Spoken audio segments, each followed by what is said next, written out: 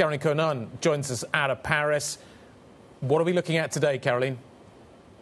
It seems like we are quite close to getting a name for a new prime minister, at least before Wednesday. That's what the Elysee Palace is saying at the moment. And as you mentioned, Emmanuel Macron is meeting today with two very key figures, one from the center left, Bernard Cazeneuve, who actually decided to split from the far left quite early on, even before the snap elections back in 2022 during the last presidential election. So clearly a center-left figure, and another center-right personality, Xavier Bertrand, who clashes a lot with Marine Le Pen in his region in the north of France, where he's president of the region. So quite two interesting figures. He's also meeting Emmanuel Macron with seeking advice from two former presidents from both sides of the political spectrum today. He's meeting first with François Hollande, a former socialist president, later this morning, and then with Nicolas Sarkozy, who actually disagrees with the option of Bernard Cazeneuve as a solution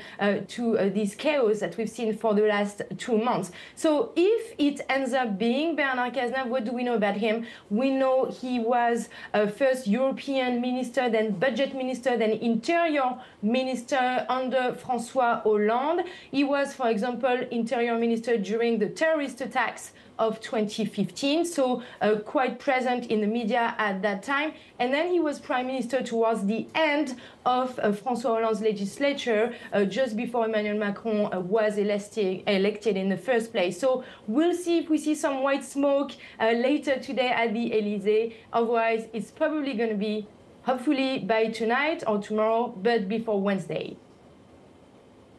White smoke at the Elysee. I love that, Caroline. Walk us through, though, just how much pushback some of these could get. You kind of walked us through the timeline there. They're also kind of staring at a looming budget deadline with the EU.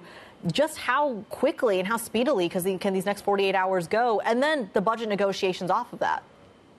That's right. So clearly there is huge divisions in the left wing between those who want to split from the far left, which includes Bernard Cazeneuve, and those who actually don't want to break anything of the New Popular Front and want to implement the full program. Clearly, if it is Bernard Cazeneuve, it's not going to be the full program of the New Popular Front. The question is, what kind of costly measures is he going to keep in the next budget, which he has to present over the next few weeks? The deadline is October 1st.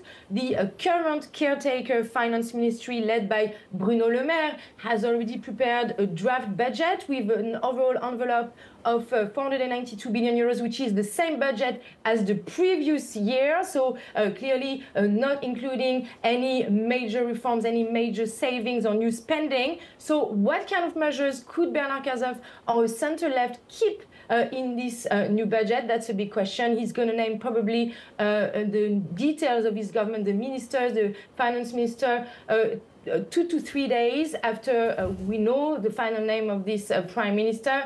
The good news is that according to Banque de France, the growth for France in the third quarter should be actually better than the 2 previous quarters due to the positive impact of the Olympic Games.